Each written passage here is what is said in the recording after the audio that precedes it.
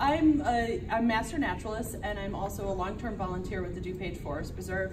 I do a lot of work with, I do the photography work, and I do a lot of different monitoring programs through the Natural Resource Department, and then I do special events and tons of other volunteer experiences with them. It's a wonderful place.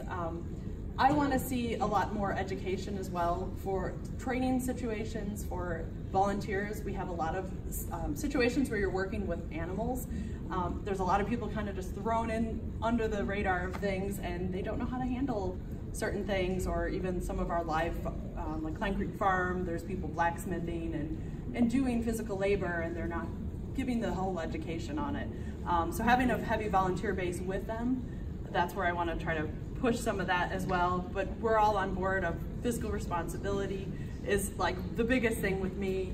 They make $50,000 a year. We don't think that's, we want to see that drop by 25%. You know, none of us want to take the benefits. They all of them currently there are taking full benefits for their families, and most of them also have full-time jobs. So we just want to help Daniel out. I was disgusted as well that nobody ran, and I've been wanting to run for this for the last 4 years. So hope getting your support. VoteTina.org is my website. Love for you to check it out, and I have my petitions here too.